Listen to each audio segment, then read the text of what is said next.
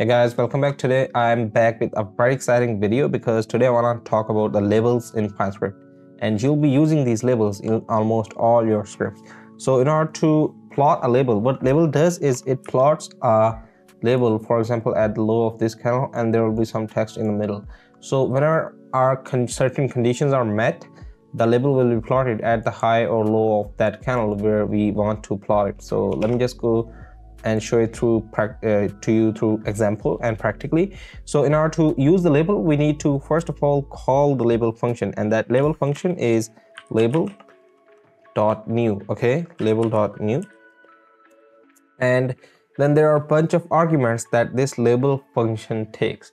Those arguments are x position, y position. Now x position is the number of candles on the which we want to plot that label. For example, if we want to plot on this first candle, second candle, because every candle has an index. For example, this is the first, second, third, fourth, and the real-time candle is actually called the zero candle, and then there is this first, second, third, fourth, and it goes on to the back till the first candle.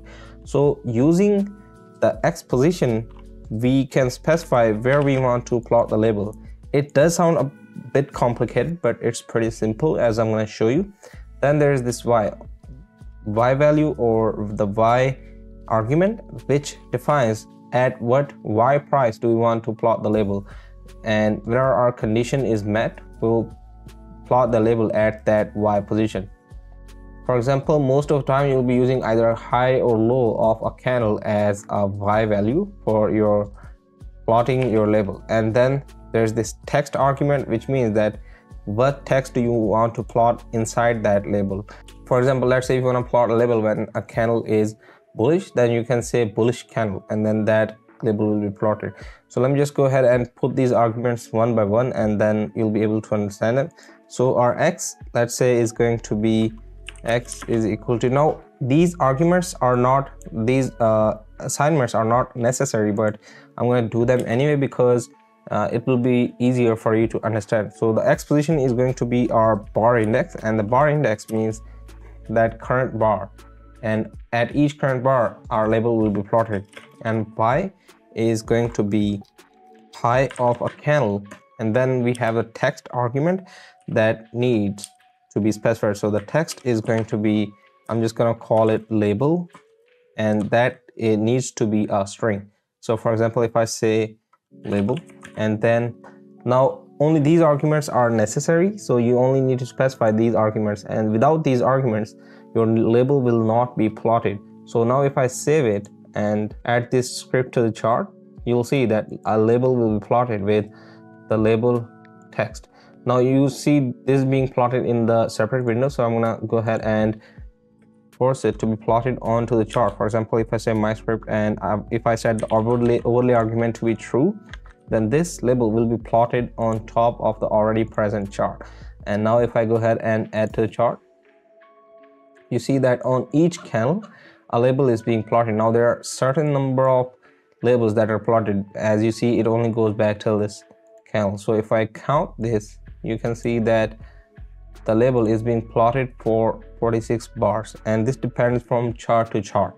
So now you see that labels are being plotted. So how do you actually use them? If I want to, let's say if I want to plot a label only when a candle is bullish, then I can define that in my condition.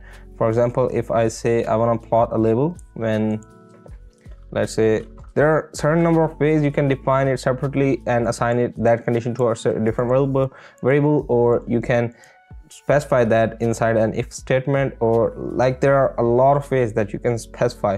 So for example, if I just use the most simplest one, that is if open is less than close, then I want to plot a label. Okay, and I'm gonna indent it 4 spaces or 1 tab. That will make it right according to the PineScript structure. So now if I save it, you'll see that the labels will only be plotted on the bullish candles. And now I can also go ahead and change the text of bullish candle. Okay, and similar can be done for other conditions. So you see how specifying different conditions, you can change the label position and you can plot the labels at different levels.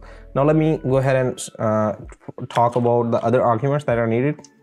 For example, one argument is the color, and that color is what color do you want your label to be. For example, if I specify the argument of color to be color.red, you'll see that these labels will turn into red color. Okay, and now there's also an argument for the text color, and we can set that text color to be, let's say, color.white, and now the text inside these red labels will be turned into white. So you can specify all these arguments. And also another argument is the tooltip and size and text align. There are multiple sizes that are available. For example, size is equal to size dot, and you see there are multiple sizes that are available. For example, by default it's normal. I can also set it to huge, which will make this label very big and might even be uncomfortable for you to see. So you see, like, now the labels are very big. So I'm gonna set it back to normal, size dot normal. And then next argument that you need to know is the text align and tooltip.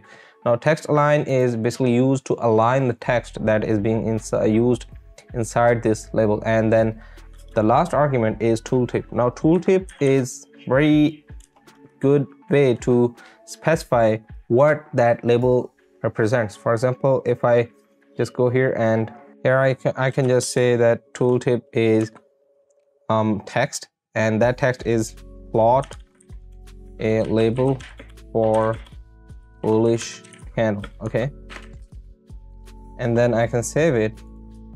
And now when I'll be going into setting, there will be a tooltip that will be being displayed. For example, here I can see that there's the label, and inside here, if I go to see here, there is a tooltip that you see plot a bullish plot a label for bullish candle. Okay, so these are all the arguments that you can use in order to plot labels, and you can use any type of conditionals. For example, as you see, this is the most simplest one. You can make your scripts very much complex.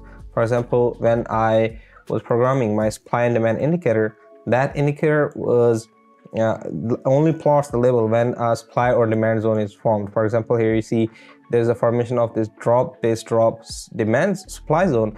Then only when these conditions are met, the label will be plotted. And also you can use these shortcuts. For example, you can use this /n to start a new line, and again here you can put some text. For example, I put this. So now if I save it, you'll see that this text will be, let me just put a / here. So now you see this text will be divided into two lines, as you can see here on this label. And you can also concatenate the text. For example, if I go here and if I just say that I also want to include the close price of the current candle, then this will throw me an error, because this text is a string type or string format, and this close is actually a float. So I need to convert it into a string. So I can do that by using str.toString, and I'm gonna change this to toString, str.toString.